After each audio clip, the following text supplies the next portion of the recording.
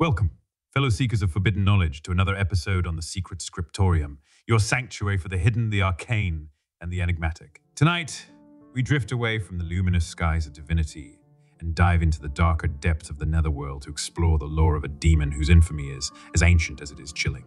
The king of demons, the serpent of lust, and the master of vices. Originating in the Judaic tradition but weaving his dark threads through multiple religions and cultural narratives, Asmodeus is a complex being.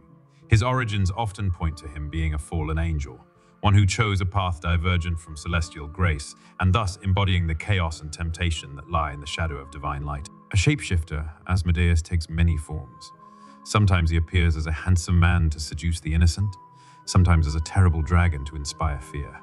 However, his most characteristic appearance is that of a creature half man and half beast, a manifestation of the duality of his nature, rational and irrational, seductive and horrifying.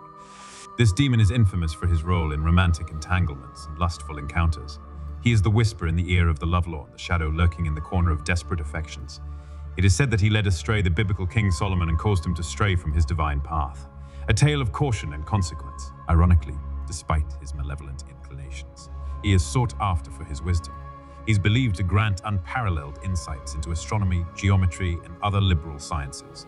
But remember, this wisdom comes at a great cost, often a soul or a lifetime of servitude. So tread carefully if ever you find the need to summon him.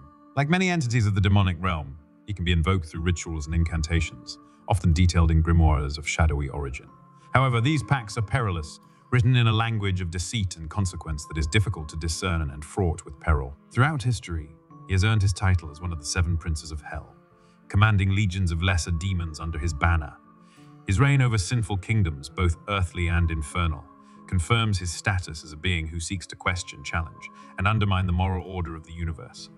So there you have it, the disquieting tale of Asmodeus, a figure that personifies the darker urges and tendencies that plague mankind, an everlasting paradox of wisdom and folly, love and lust, fear and fascination. If your curiosity for the darker realms has been piqued, don't forget to hit that subscribe button and turn on notifications so you don't miss any future expeditions into the unknown. Here at the Secret Scriptorium, we shall continue to illuminate the obscure corners of history, mythology, and spirituality. Until then, tread carefully on your path of exploration.